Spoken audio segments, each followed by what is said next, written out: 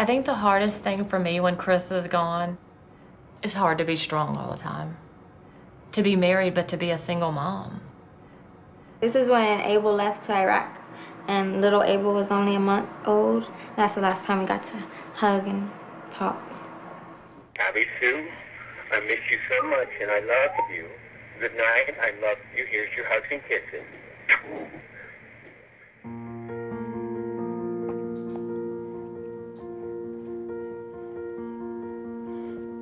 Me and Eric actually met in basic training. It's difficult. Leaving's very difficult, but it's what we have to do.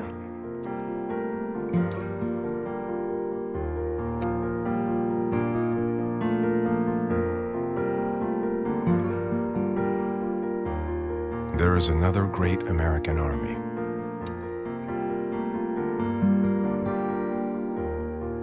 One that doesn't get any of the glory, but serves selflessly while the people closest to them are so far away. And their uniform is strength. The strength to be both mom and dad. The strength to be brave beyond their years. The strength to put a nation of families before their own.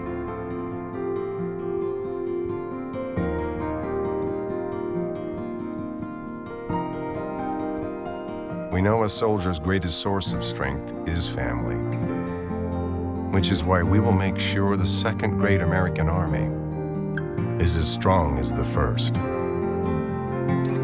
We get the pride of going on a mission and doing a good thing for the country.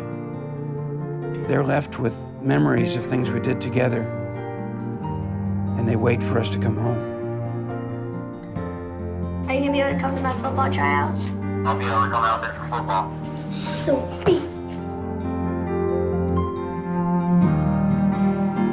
I think the military community has an incredible bond. Thank goodness for girlfriends and neighbors and a strong community. All Army families are strong in their own way. Seth, you want to go get your daddy? Come on, Bubba. Let's go get daddy.